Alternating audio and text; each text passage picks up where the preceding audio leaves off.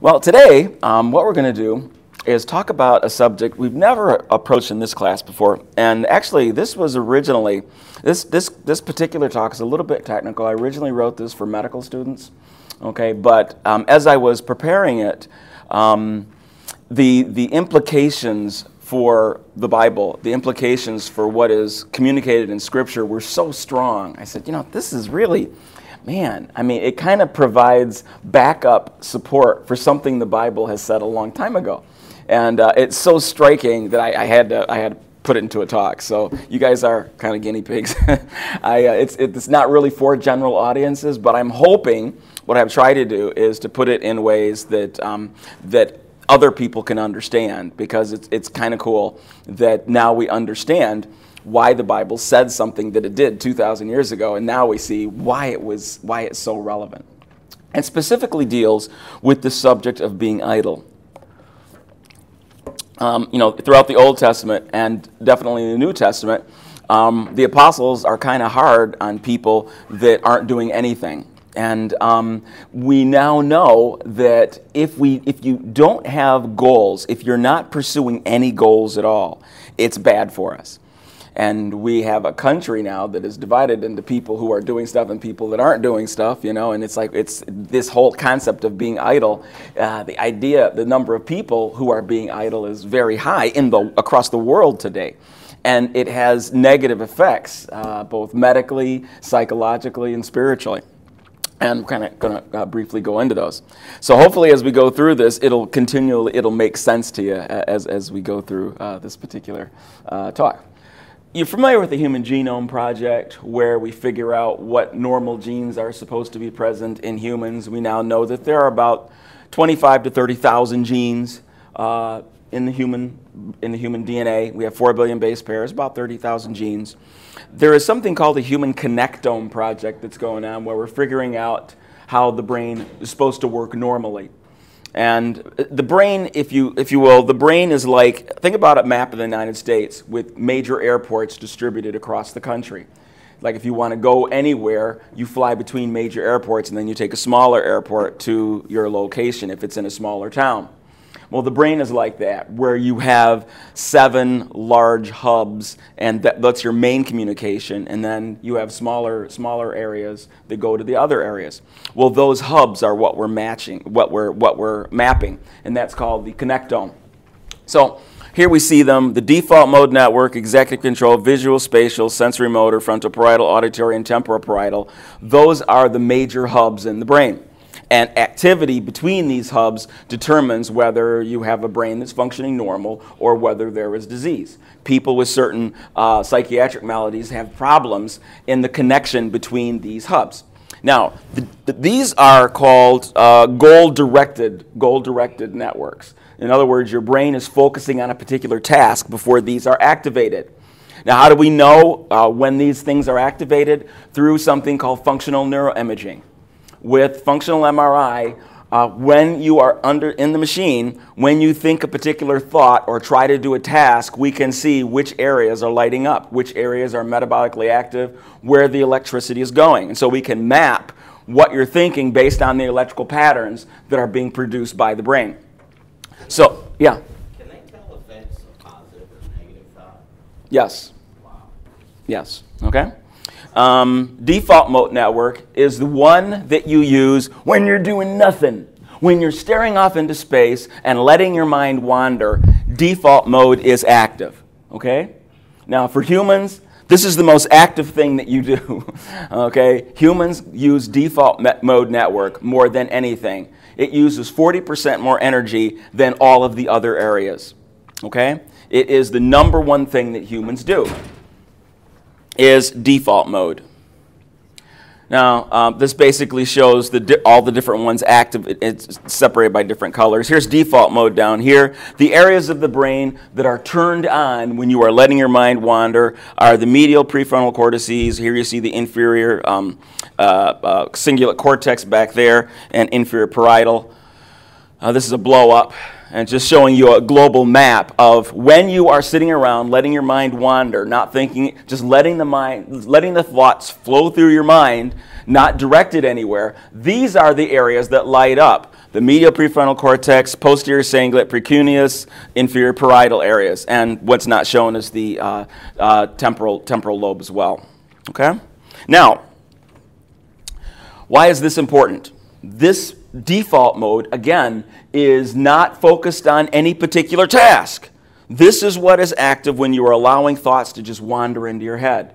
Now, I'm going to say right now that when you do that, your thoughts automatically turn to self. The areas that are active are areas that are all about you. Okay? God made us to be a little bit selfish. That's our natural state. Why is it? Because God is pro-life. He doesn't want you to frivolously throw your life away. He wants you to think about how you can better yourself, how you can avoid danger and stuff like that. So because He made us with self-preservation, He caused default mode to be a little bit selfish. Okay? Well, a lot of it selfish. Now, how much time you spend in default mode, the more time you spend in default mode, the worse it is for you. Okay? It's not good to spend extra time in default mode. You can't avoid spending any time in it. But if we have too much time in default mode, there are negative consequences. So I mentioned those areas of the brain that are active when you're doing default mode. So I'm going to go through what each of these areas principally do. Okay? They have many functions, but there are some big functions that they are famous for.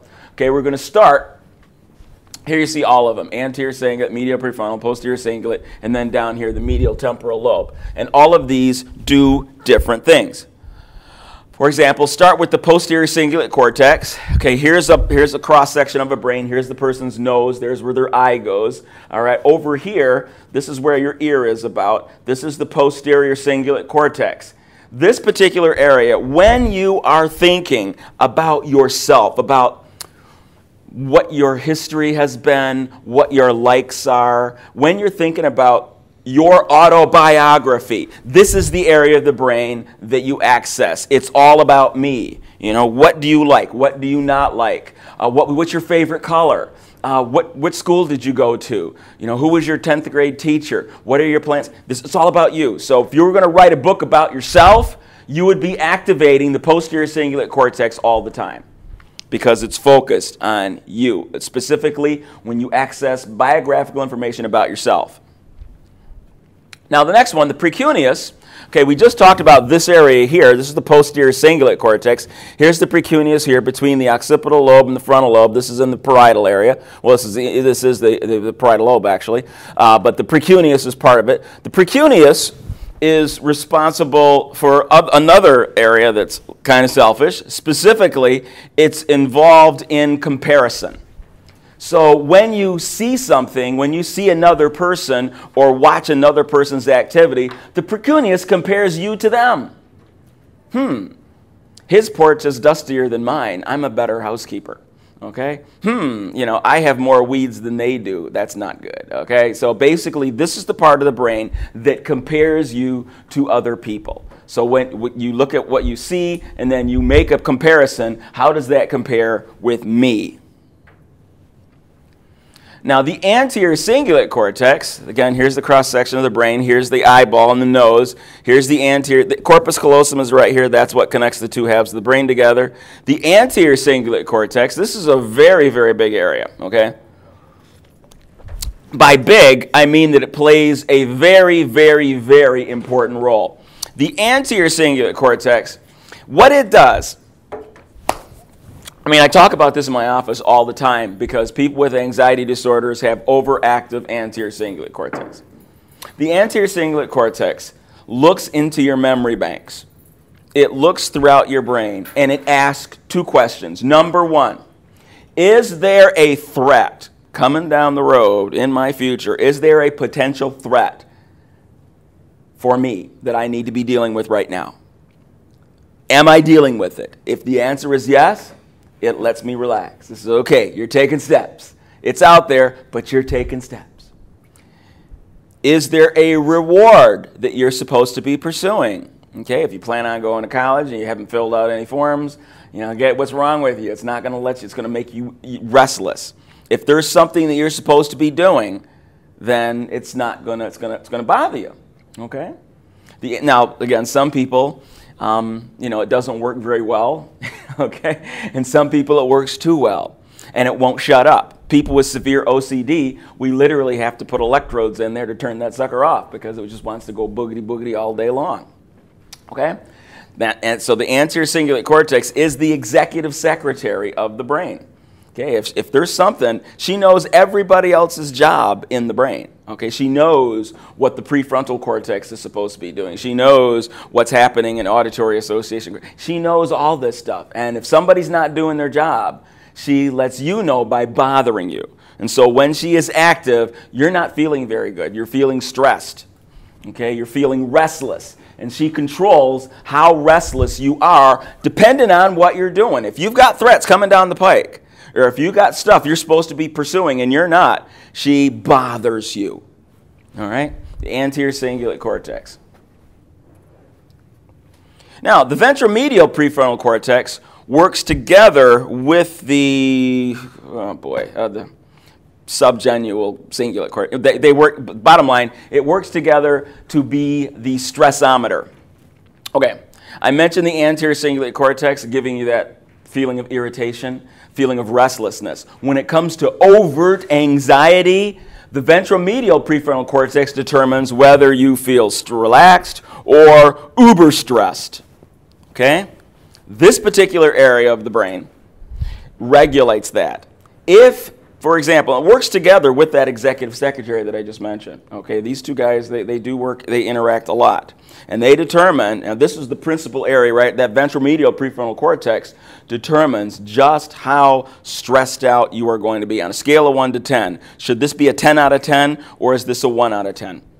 Now, I use this example all the time in my office. You know, if you walked in your house one day and there on the carpet there was a coiled rattlesnake about to strike, immediately your amygdala would light up with full emotion and it would want to do a 10 out of 10. And your ventromedial prefrontal cortex would assess the threat and say, yup, 10 out of 10, and let that through unfiltered, okay? All right, that's what would happen. Now, what if it was a dried up dead worm on the carpet? Well, your amygdala goes off and it's still 10 out of 10, but you don't get to feel that because immediately the ventromedial prefrontal cortex assesses the threat and says, wait a minute, number 1, it's dead. Number 2, it's on the carpet, dried up, it won't even make a mess. Okay? And it takes the threat level from 10 to a 1. Boom. Maybe a 2 if you're really tidy. Okay? All right? But boom, it does that. So you don't even feel the 10 out of 10. So this is the area of the brain that that controls how stressed you should feel about a thing. Now, the medial temporal lobe, bottom line, that's your memory banks. Okay, that's where you access long-term and immediate recall and long-term memories. That's where you get that hippocampus and amygdala, that whole area. And so this is, if you're going to think about this, you're in default mode. Default mode, your mind is wandering. What's it wandering through? It's wandering through your memory banks. It's going through your memory banks, okay? So you're in default mode. Your mind is wandering. You're taking a stroll through your library of memories, okay? And you're looking at the books. Now, the books that are going to get your attention are the biggest, fattest books with the coolest fonts. And those are the ones with emotional charges. So as you're going through those books, you're looking for keywords that have emotion. And so those are the ones that you pull off the shelf, the ones that have emotional charges. Now, here's the thing.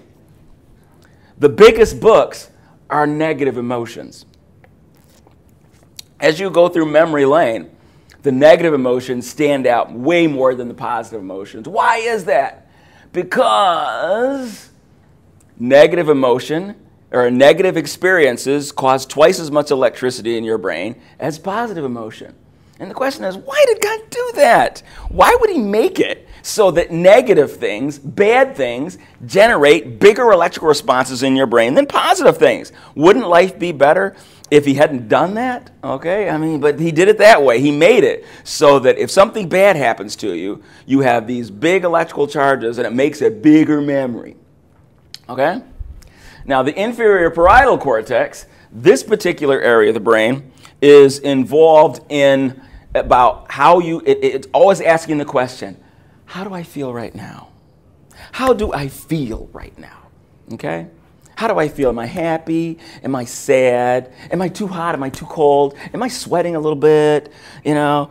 How about my feet? Are my socks too tight? Okay? Is there a tag on my underwear? It's that kind of thing. Okay? And it's specifically, it's assessing all the stuff that's coming in through my thalamus, and it's all my sensory stuff, and it's reflecting on all my sensory material and asking the question, how do I feel right now? All right.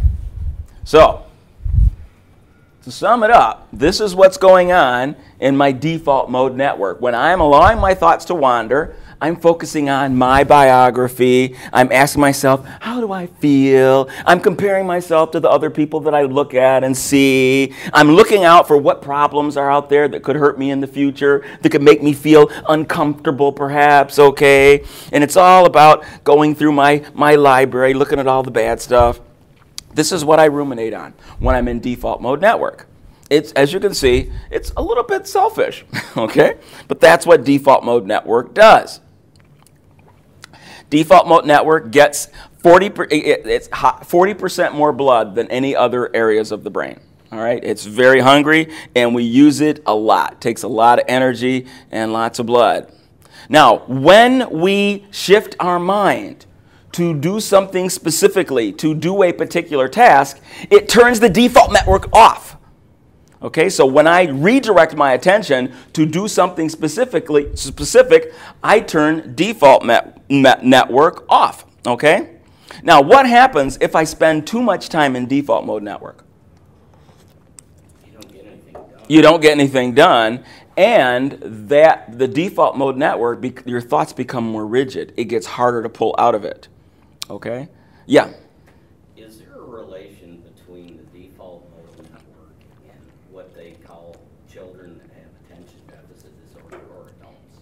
Yeah, there is a relationship, with people with ADD or adults with attention deficit disorder, do have difficult time pulling out of default mode network. In fact, there are many, many psychiatric problems that have a problem with this. In fact, underlines, I would say, probably the majority of the things in our DSM have a result with overexpression of default mode network. So yeah, absolutely, and that's kind of the point of the talk, is that when it's overexpressed, it becomes rigid, it becomes inflexible, and people get stuck in negative thinking, and they're letting their minds wander in bad neighborhoods. And what happens if you wander in bad neighborhoods? I had a patient the other day who had some memory problems, and one day she woke up and she found herself behind the wheel in Detroit and didn't have any idea how she got there. That's a bad neighborhood, okay? You don't want to, wandering in bad neighborhoods is bad for you because bad things happen there. All right. Now, something called cognitive inflexibility.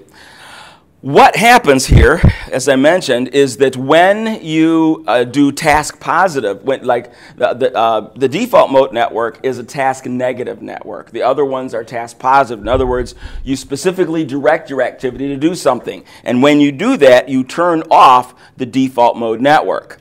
People who have chronic pain issues, if you have chronic pain, the more you do default mode network, the worse the pain becomes. Now, why would that be?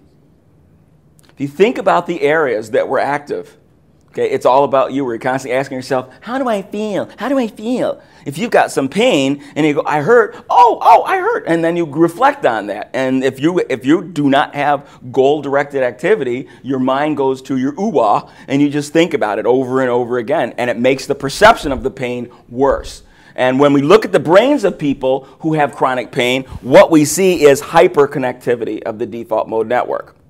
What does hyperconnectivity look like? Well, these connections between these areas are thicker in those people. So if you look at the number of white matter tracks, you look at your cable. Okay, all right. So let's say this is a normal person's cable connecting the inferior parietal to the medial temporal. Now here's somebody who has chronic pain issues. Okay, so you've got the electricity is flowing much stronger between these areas, and this is what we see in people who have issues where you have chronic pain, or you have somebody who's the more stuck you are in default mode, the stronger the connections become. Now the question becomes, why did God do it that way? You know, the default mode network is kind of selfish and very negative. Why did God make it so that negative, scary, bad stuff gives you a stronger electrical signal than the positive stuff? Okay, why?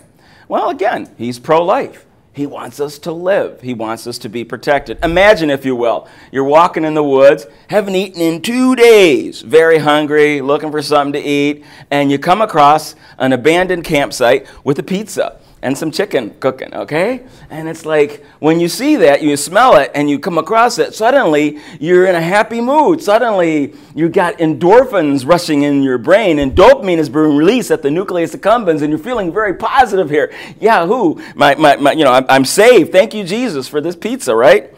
And then you see somebody else hasn't eaten in 2 days, and they're coming up on you. Now, the question is, looking at your brain, what is going to give you a bigger electrical response? The bear or the pizza? Yeah, the bear. Yeah, you don't have to think twice about that. The bear takes precedence, and that's because God designed it that way. Self-preservation outranks. There is no positive thing. There is nothing so positive that is going to override that, okay? Because that's a threat to your existence, okay? And so negative outweighs positive.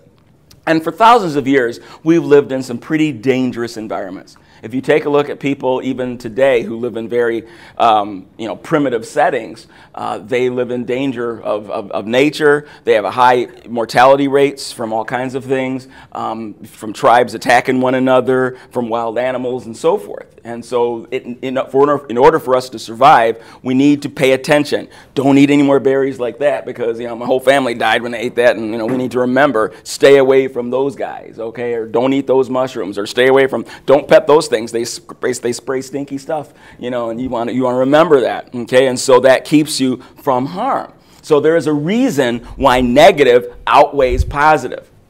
But now we live in this industrialized country, and we don't have a lot of those threats, but those networks are still in play. Now, the issue of being idle, not spent or filled with activity, lazy, vain, not in use or operation, doing nothing, habitually avoiding work, not working or active, indolent, frivolous, all descriptions of what it means to be idle. Okay.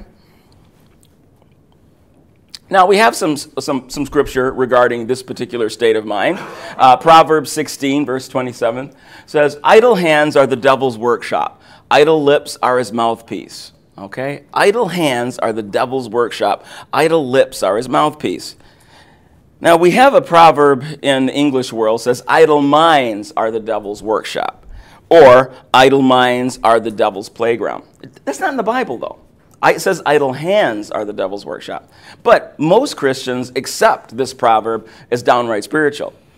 Can you derive, from the Bible, can you derive idle minds are the devil's playground from idle hands are the devil's playground, or from other verses? Any feedback on that? Can you think of any verses that would support this particular proverb? Well, it tells us to think on things that are good, a good report, virtuous, and if you're just letting your mind wander, it can get filled with anything. Okay, if you let your mind wander, it can get filled with anything, and the Bible does talk us to specifically direct our thoughts to things that are positive. Okay. It does more say to be busy with your hands. It does say that in other places, but also from what Doug said, Paul somewhere said, if anything's good or this or that or the other, that list, think on these things. Yeah, Philippians chapter 4. It's one thing, but I still think there's a heavy, he says if those don't work, don't let me, to be busy with producing something. Okay. Not an actual product so much, but something. Okay. All right. If those who don't work don't eat, okay, so that would definitely say something against being idle. Okay, you'd think that. All right. Jesus said, "You must give an account on Judgment Day for every idle word you speak. The words you say will either acquit you or condemn you." Okay, every idle word you speak. And you think about, there's another verse that says, out of the abundance of the heart, the mouth speaks. So if something's coming out of your mouth, it didn't start there. That started in your heart. Okay, anything that comes out of your mouth, it started in your mind first. Question, where is that verse at? What verse? The one that you got in there. It's in the New Testament. I forgot where. I didn't write the reference down. I can get it real easy, but I don't have it. I don't have it right. Sorry about that. But yeah, it's in the Gospels. Yeah, it's not in my mind right now. Okay. All right. But the thing is that if it came out of our lips, it was in our mind first. And so an idle mind, basically idle words come from an idle mind. And so yeah, you could derive that. An idle mind is the devil's workshop in that particular regard. All right.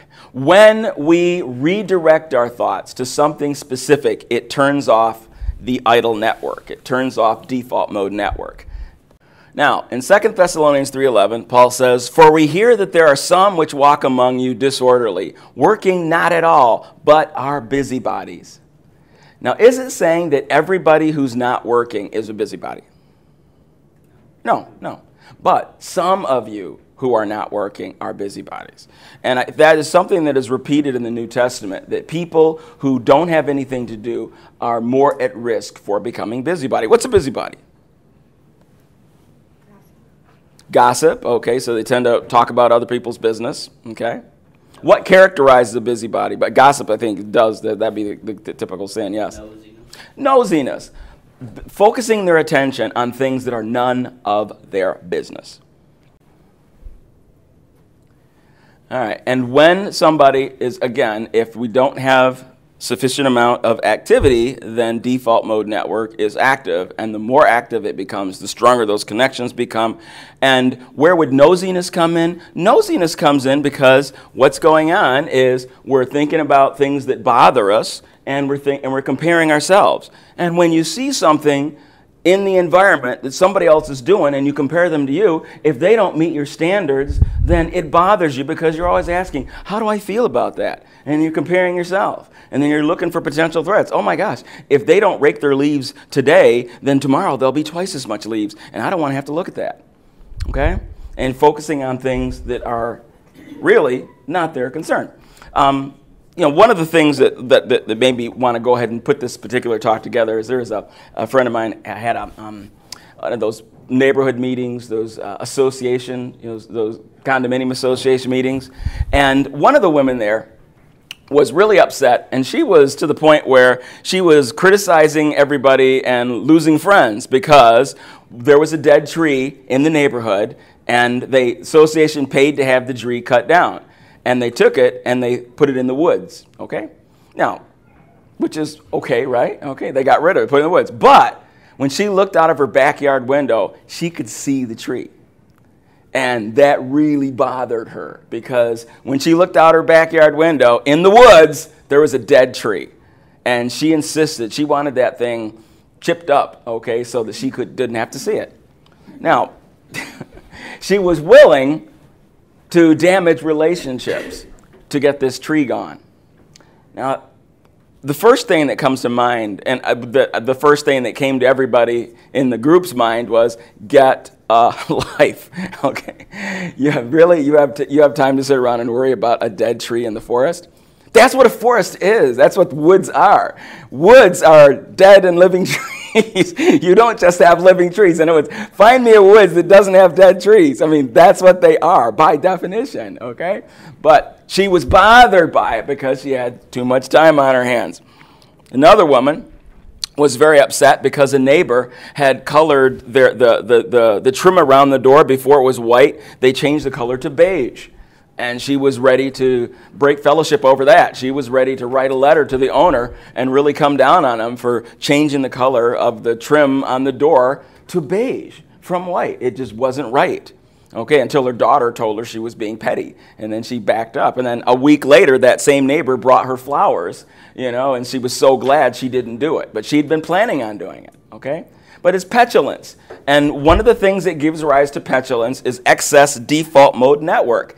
Default mode network makes us compare ourselves. It makes us petty. It makes us constantly think about what's bothering me. What's bothering me now? What's bothering me now? How do I feel about you? How do you compare with me? Okay? And if you don't measure up to my standards, I'm bothered by it. So you can see excess default mode activation leads to petulance in a very big way. Now, how do animals decide what to do next?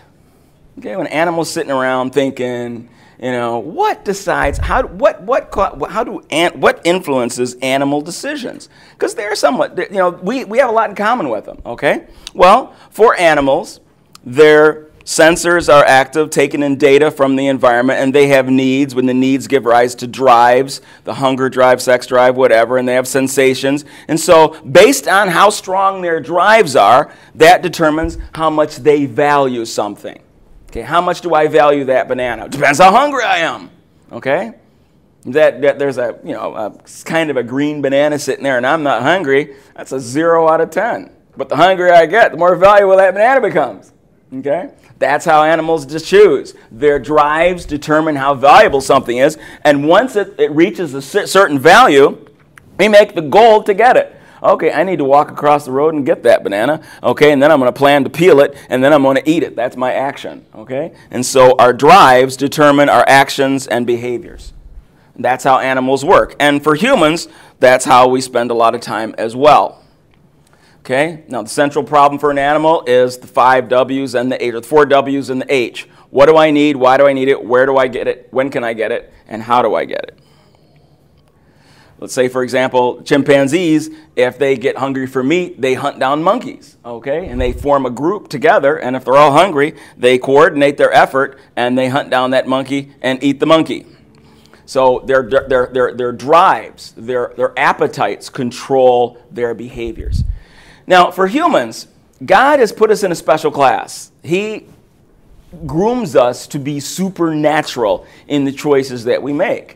In that instead of just being directed by our internal drives, which are organically based on our bodies, He has given us commands, things to do with our mind, choices. He has given us goal-directed thoughts.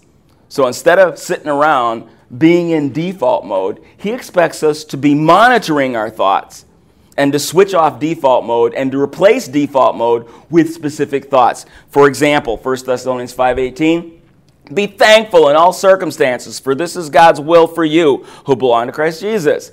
So one of the things that we do when we're in default mode is remember what we have to be thankful for and thank God for them. If we can see in color with 2 eyes, if we can hear, there are all kinds of things we have to be thankful for. Do we have a roof? Do we have food? Blah, blah, blah. There's many things, and He expects us to engage our minds in thankfulness. Psalm 26:3, David says, for I have always been mindful of your unfailing love and have lived in reliance on your faithfulness. What did God do for you in the past?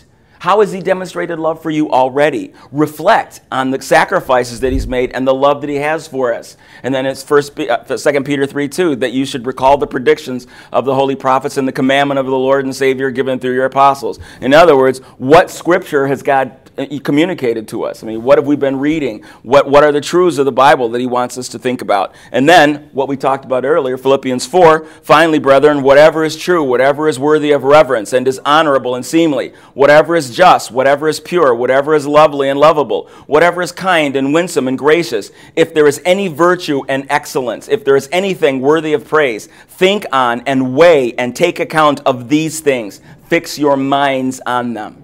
Fix your minds on these. So when we find ourselves in default mode, we have commands in Scripture about what to do with our thoughts. They are to be redirected. And in redirecting it, it transforms our character. People who allow default mode to run amok become gossipy, they become anxious, they become depressed. Okay? And they are, God, this is really weird. I'm telling you, I want to focus. I want to focus on something. This is supernatural. What is natural is for our actions and behaviors to be determined by our biological drives, by not just our organic drives, but as humans, we have other drives. The need for love and belonging, for purpose, for respect, and all that, and for freedom and stuff, and pleasure. Okay, and so those are other drives that we have that make us value things and pursue things. Independent of our psychological and biological drives, God has this spiritual stuff. And he says, look, I want you to, with your will, do this. And so that in doing that, the more I do that, the more I think about what I'm supposed to be doing, the more I value pleasing God. Okay? And as I grow as a Christian, the value I place on pleasing God should go up. And as it does, it impacts my goals, my plans, and my actions. Okay? And it turns off default mode network. Okay? It turns it off. All right, now, 1 Timothy 5. And this is all of that is to discuss this particular verse. Because first time I read this particular one, I thought, you know, boy, that seems, I don't know, it made me a little uncomfortable the first time I read it. But in light of what we just read about default mode network, it makes a lot of sense. Okay, so I'm just going to go through it real quick here. This is specifically about who the church should support. I mean, like, there's, you know, some people in the church. I mean, the early church was very famous for giving out money, by the way. They were. And in fact, I'm one of the last emperor, the emperor before Constantine.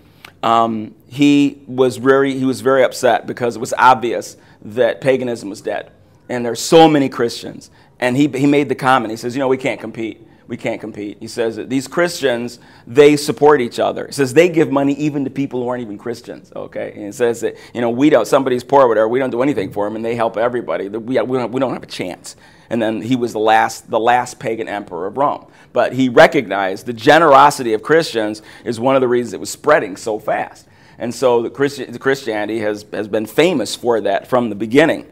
But you know, the thing is that Paul was saying right here. He says, okay, when we support people, when you give people a paycheck, you know, just to support them, make sure that they qualify. And he made some qualifications here, specifically regarding widows. Because remember, widows and orphans, the church was very much involved with widows and orphans. People who had no means to support themselves, the church was very good at supporting them, okay? But he says, okay, be careful on the type of widow that you support. He says this, take care of any widow who has no one else to care for her. But if she has children or grandchildren, their first responsibility is to show godliness at home and repay their parents by taking care of them. This is something that pleases God.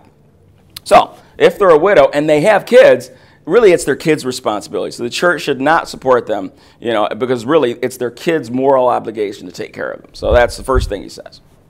Now, a true widow, a widow who is truly alone in this world, has placed her hope in God. She prays night and day, asking God for his help. But the widow who lives only for pleasure is spiritually dead even while she lives. Give these instructions to the church so that no one will be open to criticism. But those who won't care for their relatives, especially those in their own household, have denied the true faith. Such people are worse than unbelievers.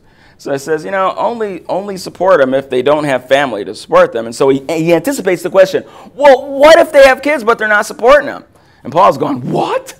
Not supporting their parents? Oh my goodness, that's unheard of. And it's like, you've got to be kidding. That's worse than unbelievers. It's like, geez, it's like, what? So he doesn't really answer the question. He's like, whoa, no way. They can't do that. That's like worse than being he's having a hard time imagining children that won't support their mom here, okay? All right. A widow who is put on the list for support must be a woman who is at least 60 years old and was faithful to her husband. She must be well respected by everyone because of the good she has done. Has she brought up her children well? Has she been kind to strangers and served other believers humbly? Has she helped those who are in trouble? Has she always been ready to do good? So he's looking for evidence. Is she really a believer? Okay, one thing, be careful, because just because you're going into a church doesn't make you a Christian any more than walking into a garage makes you a car. Okay? And he wants to make sure, if you're going to support somebody, make sure there's fruit from their life. This is really a believer that you're supporting. Okay? The younger widows should not be put on the list because their physical desires will overpower their devotion to Christ and they will want to remarry. Then they would be guilty of breaking their previous pledge. And if they are on the list, they will learn to be lazy and will spend their time gossiping from house to house, meddling in other people's business and talking about things they shouldn't. So the desire for evolving into a busybody is going to be there. If they haven't demonstrated spiritual maturity in the past, if they're younger and prone to that, so then be careful, because this is a possible thing that can happen. So I advise these younger woodies to marry again, have children, and take care of their own homes. Then the enemy will not be able to say anything against them. For I am afraid that some have already gone astray and now follow Satan. If a woman who is a believer has relatives who are widows, she must take care of them and not put the responsibility on the church. Then the church can care for widows who are truly alone. And so here, Paul is basically taking a look at this whole, he brings up this issue again. What happens if you have nothing to do and you take somebody like that who's not even demonstrated that they have spiritual maturity, and you support them so they have nothing to do, they can evolve into busybodies. And it sounds like this had already happened in the church of Thessalonica, that they had women in the church that they were supporting who were going around being busybodies. And he says they need some goal-directed activity here.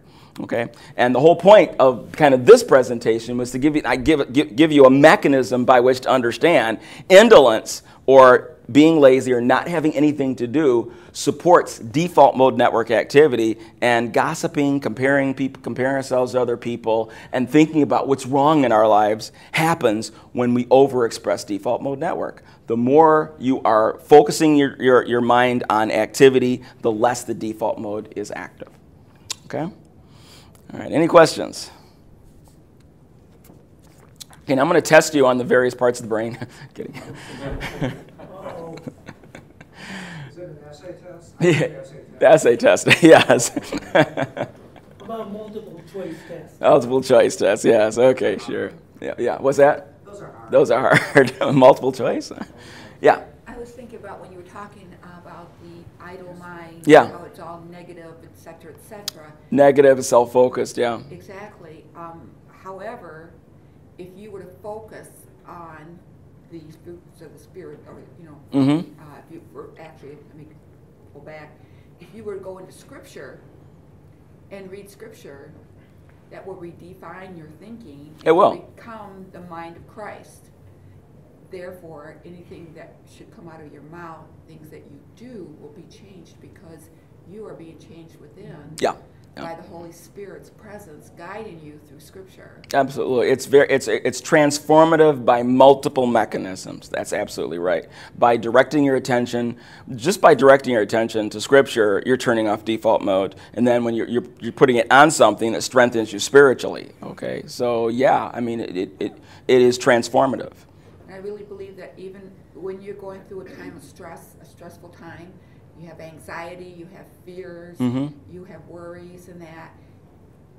I have found in myself, if I can go into Scripture and stay steadfast into Scripture, those fears, the anxiety, etc., they dissipate. That mechanism works very well, and the problem is for people who have grown up just swimming in default mode every day. It's difficult for them because their brains, the connections have become so thick that this is something you have to remind them of over and over and over again, because it's so easy for them to lapse into that default, okay? Because it's natural. It's natural. And what you're describing is unnatural, and that's why we need God's help. This is where, we find ourselves in that negativity where we constantly, your mind wants to wander and follow the path of least resistance. Okay, I mean, I've got 40% of the energy in my brain is devoted to default mode. It's very easy to turn that on. It's work to redirect my attention, but God will help us. It's His will that we do it. And if we turn to Him and say, Lord, help me do this, help me focus on thankfulness, help me focus on you, help me read Scripture and remember what you've promised, He will. But they have to do it. They have to choose to do it. And if it's not natural, then we pray that it become more natural until it becomes that way. But you're absolutely right. It does work. It works every time. Yeah? I've heard, too, that anything you do for, I think, 20 days or 24 days becomes a habit. Yeah. So if you do it, the more you do it, the more entrained those pathways become. Neurons that wire together, fire together, you know, and so yeah, and that's what you're doing. I said it backwards. It's fire together, wire together. But bottom line is that the more you do a particular habit, the stronger the pathways become ingrained in your brain. And you can redirect that energy away from default to something that is goal-directed. Okay.